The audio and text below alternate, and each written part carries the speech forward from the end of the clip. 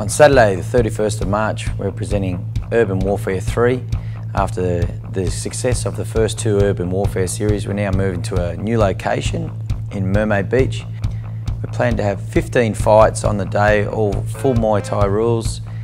The main event on the day will be Grant Sims, who was successful against Odin at Urban Warfare 2, and he'll be taking on a tough up-and-coming kid called Zach Short from Boonchu Gym.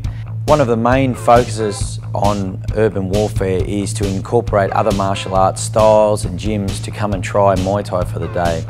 I've contacted a lot of karate gyms and different styles around the Gold Coast and invited them to prepare some fighters to come down, wear the pads for safety and have a go at full Muay Thai rules in the ring. It's a great opportunity for personal trainers, it's a great opportunity for martial arts instructors, gyms, anyone that has any sort of martial arts to give another style a try with a full padded outfit on. So you've got the helmet, elbow pads, gloves, chest guard and shin guards, where safety is the #1 priority, and getting guys the experience of full Muay Thai rules. Win or lose is irrelevant, it's about people trying it out and they can say that they've had a full Muay Thai rules fight.